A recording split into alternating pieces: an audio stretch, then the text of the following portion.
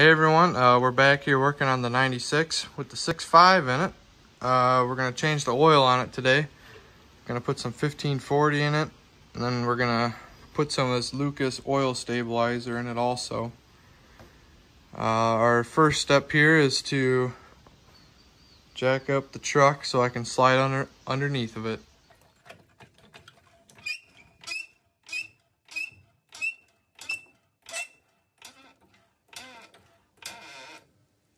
So now that we got the truck jacked up here, I'm gonna break loose the drain plug, and then hopefully not spill anything.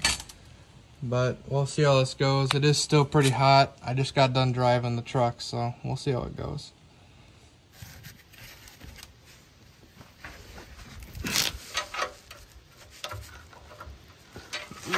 That might be a different size.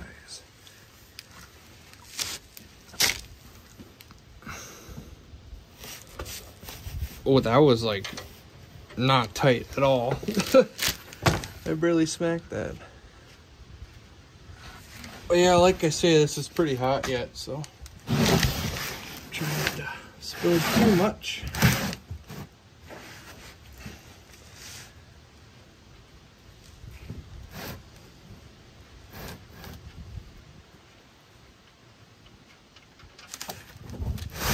Oh, missed a little bit.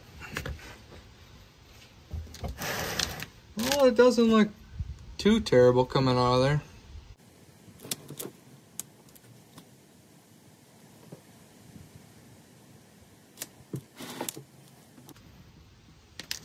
Just trying to make sure my oil pan doesn't overfill, because there was still some oil left in it from the last time.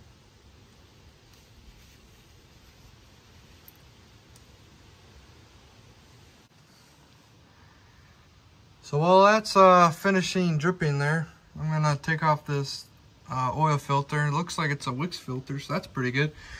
But I'm gonna put this cheapo Micro Guard oil filter in there because it was literally only $8. So I wasn't trying to spend $30 on an oil filter. So, and I seem to have lost my oil filter wrench, so I'm gonna try to put this channel locks on it, hopefully not crush the filter.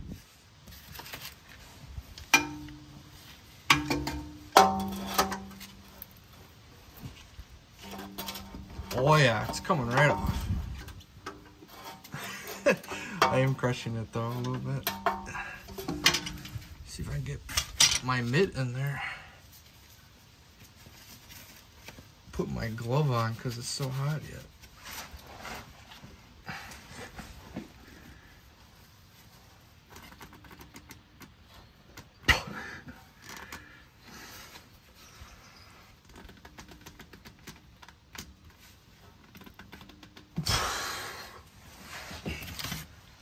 It's coming, but still a little too tight.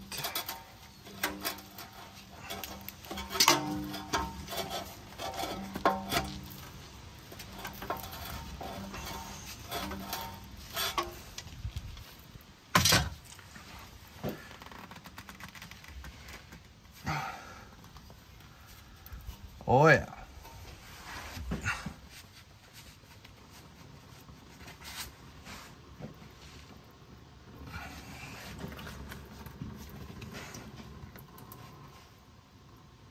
Let that drip for a little bit.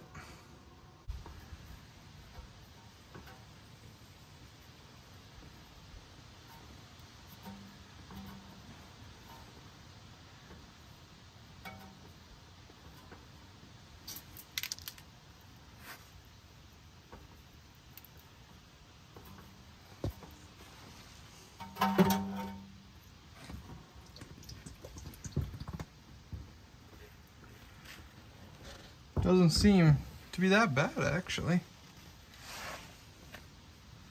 Let's see if my gasket came with it. Yeah, it came with my oil filter.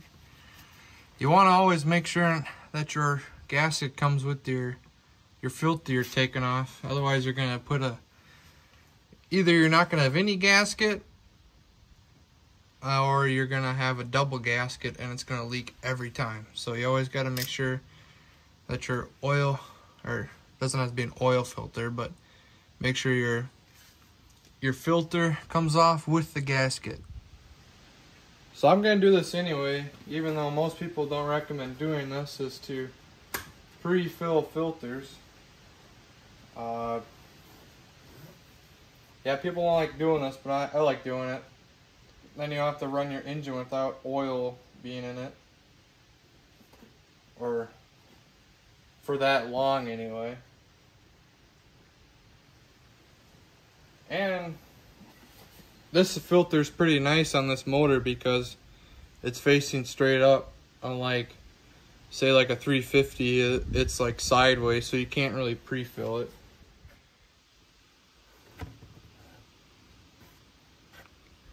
Oh, looks like it went down some more. I'll add a bit more. Nice. Overfilled it. Not too bad. Hopefully now this will... Yeah, it looks like it's done dripping for the most part. It's still dripping, but you can't wait forever for these things to completely empty out. Who's got time for that? Alright, time to put the new filter on it. Spill a little bit, that's alright. Good, looks like I got the right one. Wasn't sure if it was the right one or not. Now you don't have to go and crank these stupid filters on. I fight with this stuff too much at work and stuff, but you just gotta get it snug, alright? You don't have to go crazy. One hand tight, you know. Don't need to go Hercules on that stuff and make it a challenge for the next guy to take it off. That's just no fun.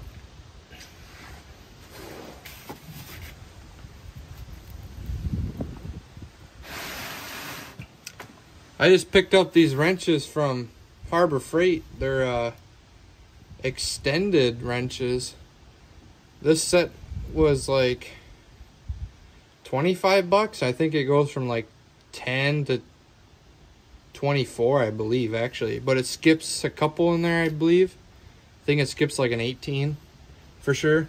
Might skip another one in there too, but I'm not exactly sure. But for 25 bucks, I don't think a guy could beat that, especially now how prices are for everything else. But got that tight. So now we just got to add our oil up top. But got the filter in, got the plug on.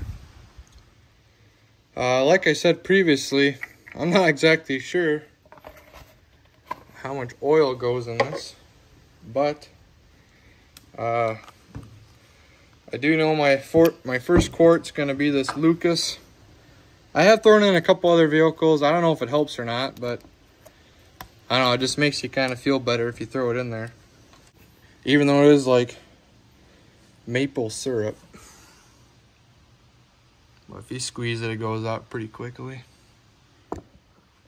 Next we'll start putting some of this 1540 in there.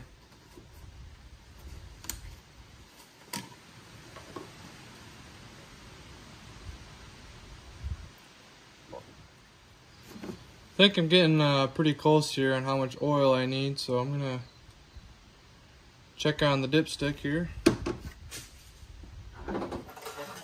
See how close we are.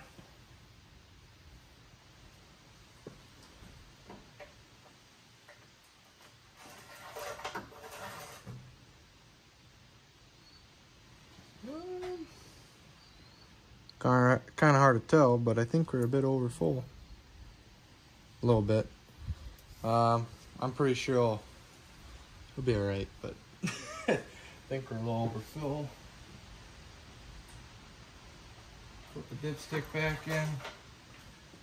Let's take this funnel out.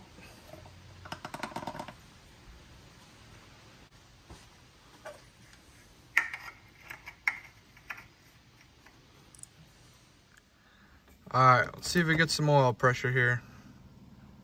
Wait for the glow plugs to go. Start it up.